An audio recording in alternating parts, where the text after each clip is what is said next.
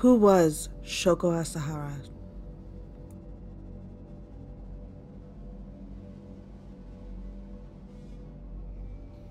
He was born Chizuo Matsumoto on March 2nd, 1955. Little did the world know, though, that Matsumoto would become the head of one of the most notorious cults in world history, Aum Shinrikyou. Matsumoto was born disabled with infantile glaucoma. He was left partially blind in his right eye during his early childhood and eventually lost all sight in his left eye. He attended a high school for the blind even though he still had partial sight. It is said while in school that he started displaying many antisocial traits and some behavior that was downright disturbing. Since he still had some ability to see, he was often put in positions by his teachers to help assist with other classmates who were completely blind. He started to bring the students into walls, beat them, steal their money, and make them perform acts that were downright degrading. They were completely helpless because, being blind, they were not able to identify them. He would use his charm and master manipulation tactics to ever avoid getting caught by his teachers. In 1977, he ended up marrying and tried to get into the University of Tokyo. He ended up failing the admissions test not once, but twice. He eventually decided to study Chinese medicine instead. In 1981, he was charged in Japanese court for unlawfully selling drugs and practicing medicine without a license. He was fined and forced to sell his business, but soon after, he decided he needed to choose a different path in life. He underwent a spiritual experience. He changed his name from Chizuo Matsumoto to who is known today as Shoko Asahara. He started to immerse himself in a wide array of philosophies and religions of not only Eastern Asian culture, but those of the West, and it soon engulfed his life and way of thinking. The 80s was a period in Japanese society that saw the birth of new religious movements, with Aum Shinrikyou being one that would be dubbed as a neo-new religion.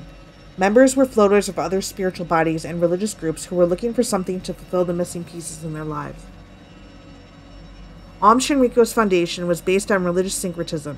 The faith during the early years were built on spiritual principles of Tibetan Buddhism, Hinduism, and Taoism. These religious bodies were seen as one, sharing common beliefs and training the body through ascetic practices. Asahara was very into yoga as well as Kundalini, original life force, chakras, and the ability to develop psychic powers. These seem innocent enough, and those spiritualities mentioned are very peaceful originally, but they soon morphed into a vengeful monstrosity under Asahara's dark, demented mentality. The more the movement continued to grow, the more apocalyptic ideas came to the forefront. These doomsday views soon evolved into a mindset of an impending war, one in which the group would be the lone survivors. Asahara prophesied that this would happen either in 1996 or between 1999 and 2003. He claimed that the world would be brought into the Armageddon by the United States, who he stated would start World War III with Japan.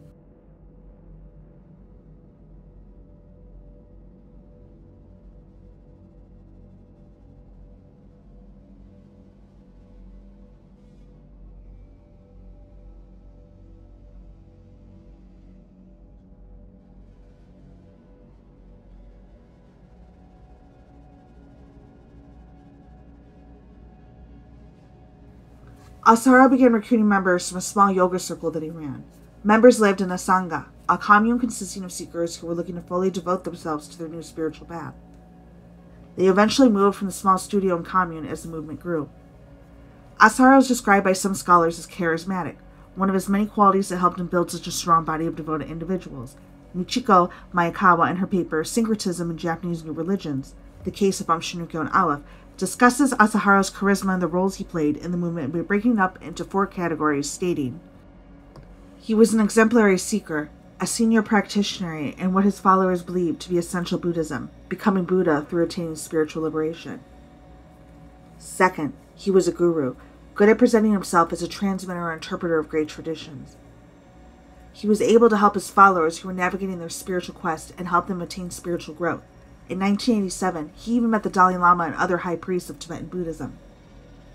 After his visit, Asahara began, and with great confidence, rebranding himself as a religious guru.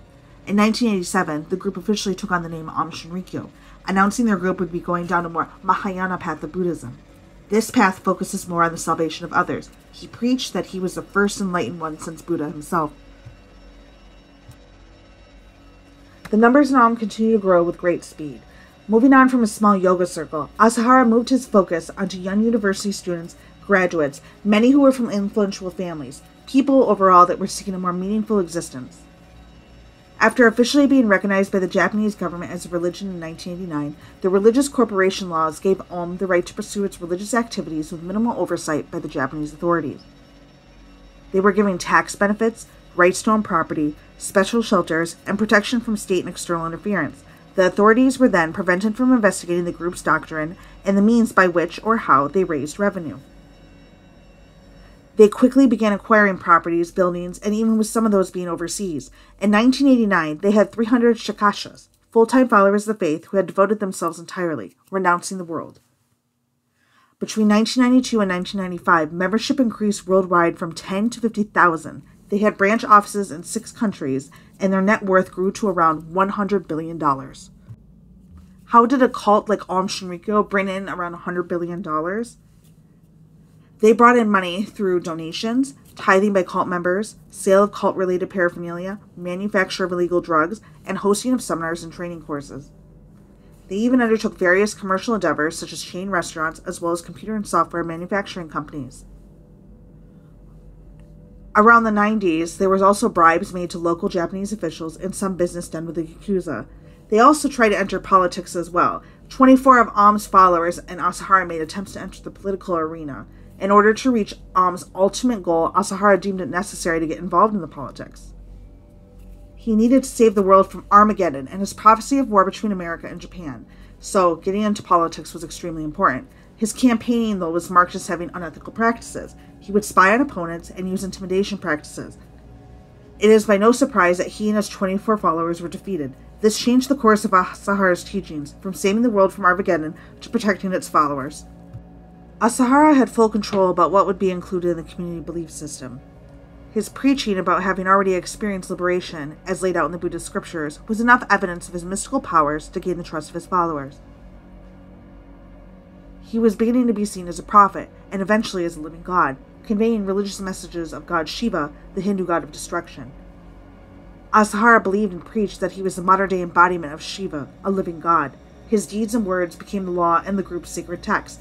In 1994, the Vajrayana textbook was written and consisted of many of his talks and sermons that he had delivered between 1988 and 1994. This was one of the most important texts that his followers of Aum would come to know. Last, Asahara was seen as a savior, turning himself into a Christ-like being. He convinced his followers that he was able to take over the pain and troubles they had, which he would do through initiations that he practiced. He was self-sacrificing himself by giving them positive energy and absorbing their negative energy, a kind of karmic transfer of sorts.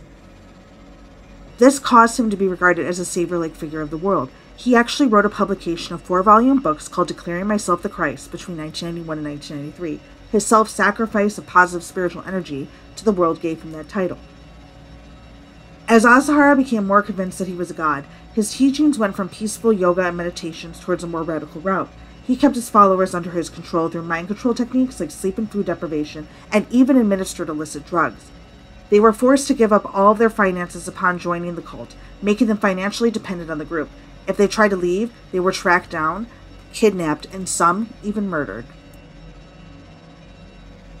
As early as 1988, the group left its mostly peaceful roots behind and slowly fell into more violent group behavior. One of Aum's members drowned by accident during one of their routine ritual exercises. Asahara demanded that they burn and dispose of the corpse to evade the authorities. People that left or attempted to leave the cult ended up being killed.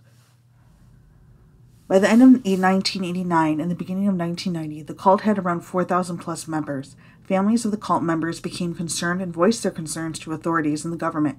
In May 1989, one of the lawyers, Tsutsumi Sakamoto, who was representing these family members, ended up disappearing with his wife and 1-year-old son. Asahara couldn't afford any bad publicity or lose any more members. Sakamoto was representing 23 cases for people who were trying to leave the cult. The entire family disappeared overnight. When the other family members went to the Sakamoto home, the family was gone and their bedding had mysteriously disappeared. Sakamoto's mother found a badge with the Aum cult symbol on the second floor of the family's home. The local police refused to investigate the possibility, though. The media got wind of the police's reluctancy to investigate Aum's role in the disappearance of the Sakamoto family. After increased pressure on the police after the story made headlines, an entire 16 days after their disappearance, the police finally began an official investigation. Aum refused the request for interviews, and Hasahara ended up going underground. The cult was never charged, and the investigation ended up fizzling out. In 1995, the family's bodies were discovered in 3 different remote mountainous regions of Japan. In the early 1990s, the cult purchased land in Australia. They had the intention of prospecting for uranium in order to build nuclear weapons, as well as create biological weapons. Due to lacking some technical skills, among many other reasons, they were not able to achieve the biological weapons they had strived so hard for. That is when they started to turn their attention to chemical warfare. It is reported that they have successfully manufactured small quantities of phosphagen, hydrogen cyanide, salmon, GF, and VX nerve agents, among many others. Their most successful chemical weapon, though, was sarin, which they were able to manufacture in large quantities, which they used in the 1995 subway attacks in Tokyo.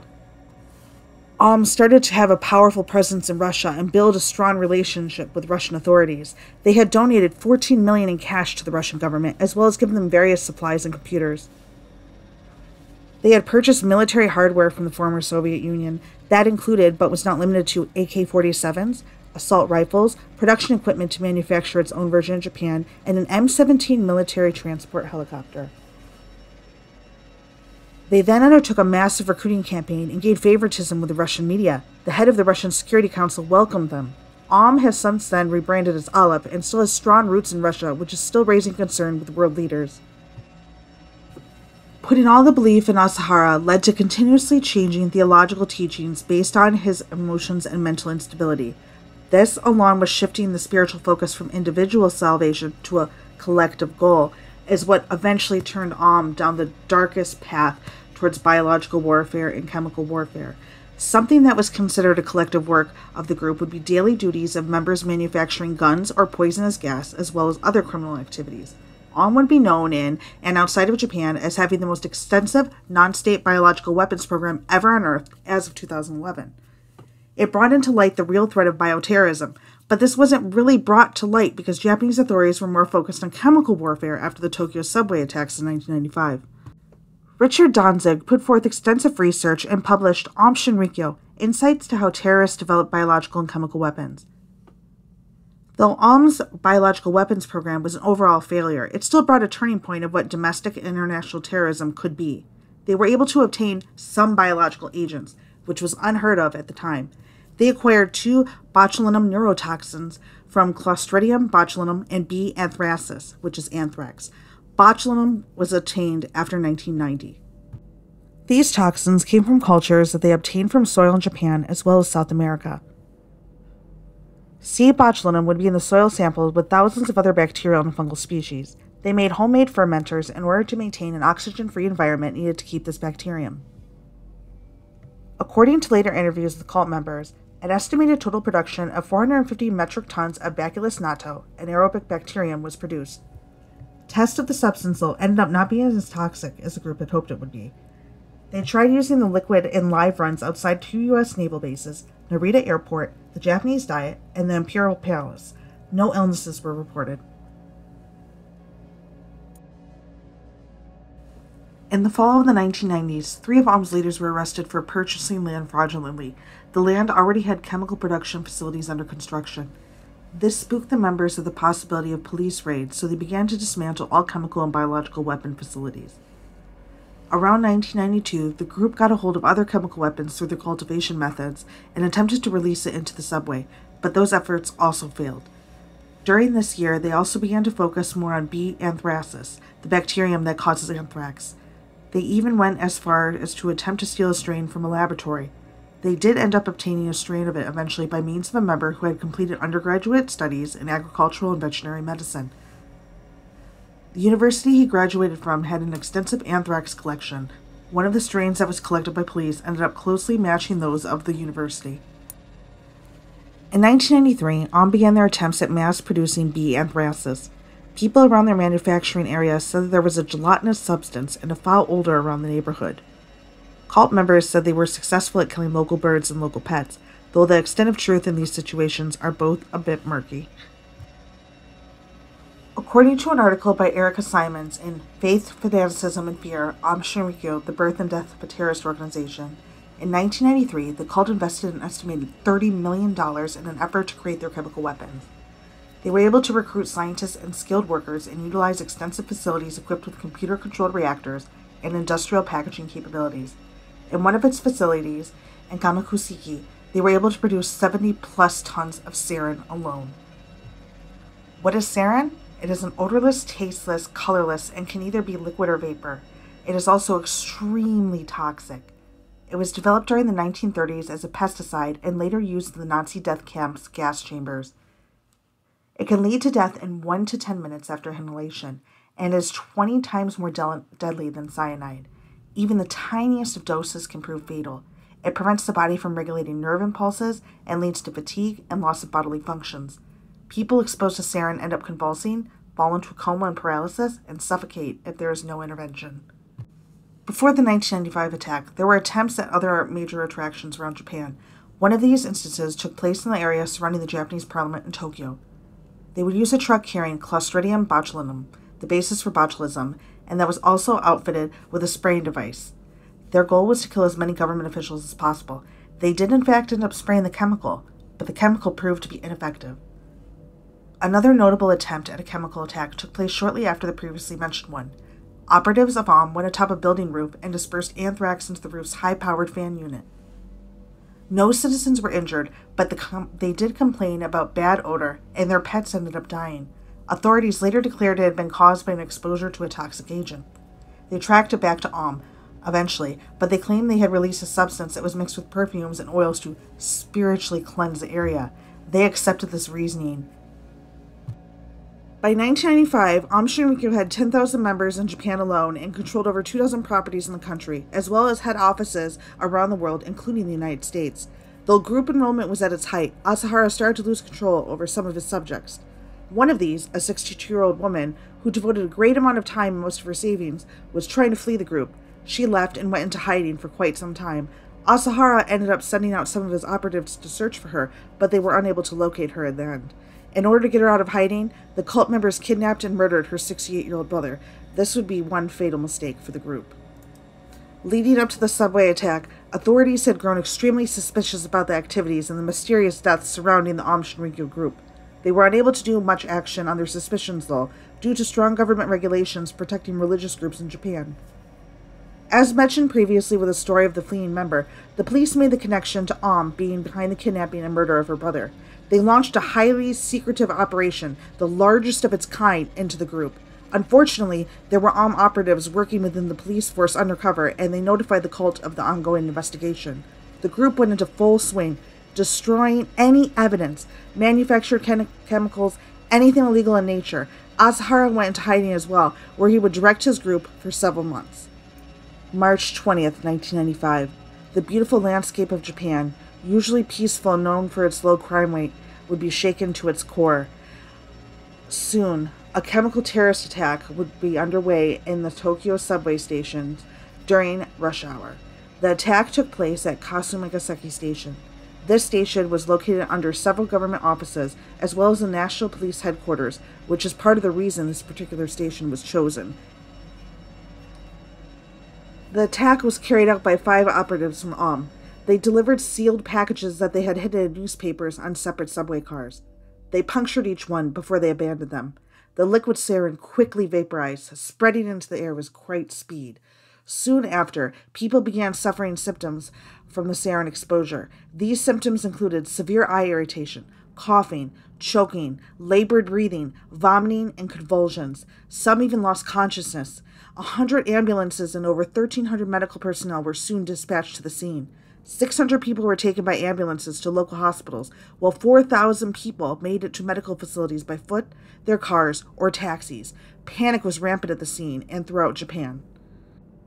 In the end, 12 people died and around 5,500 people were injured.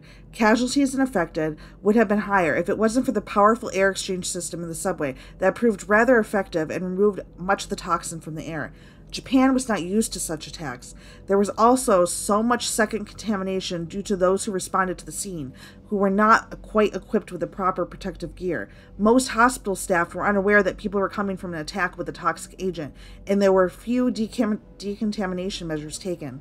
Many responders and staff at the hospitals got sick. But who were these individuals responsible for this chemical attack? Hayashi Ikuo. He used to be a respected senior physician with the Japanese Ministry of Science and Technology. He specialized in heart and artery medicine. He grew to be one of the Aum's leading members and was the minister of healing within the group.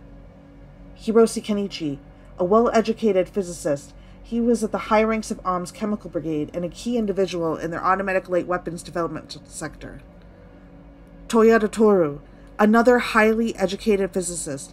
Before becoming a leading member in Aum's chemical brigade, he was on his path to begin his doctoral program.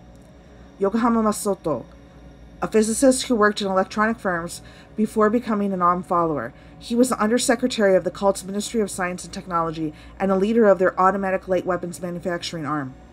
And Hayashi Yasuo, a specialist in the field of artificial intelligence, third highest position in the cult's Ministry of Science and Technology. The eyes were definitely on the cult after the attack. Even in the United States, 2 days after, the FBI launched an extensive investigation into them. They had a good amount of presence in the USA to raise enough concern for them to do so. Their official USA office was located blocks from Times Square in New York. Investigation of their facilities showed there was no illegal activities taking place in that specific area. In Japan, police raided several facilities, including Satan 7, which was a shrine where they worshipped one of their entities. Investigators found that this facility housed a massive chemical production operation. They found it had the capability of producing 1,000 and thousands of kilos of sarin per year. It was not operating at the time of the raid, though. Though the cult tried to cover their tracks, the extensive raid by police discovered more than 200 forms of deadly chemicals and equipment needed for chemical warfare. Specialists estimated that they had enough to kill millions of people. Besides chemicals, they found millions of dollars worth of gold and cash, large weapon arsenals, and fully stocked private hospital facilities. More chillingly, though, several torture chambers and prison cells were also discovered, with some of those even having Aum followers still locked inside.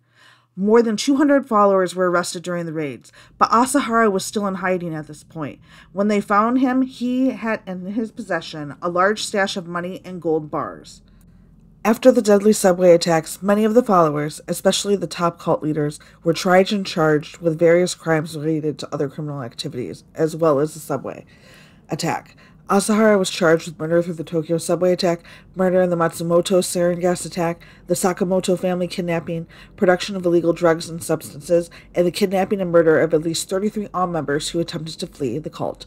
Asahara continued to maintain his innocence through the entire court process, though testimony from members continued to mount guilt onto him.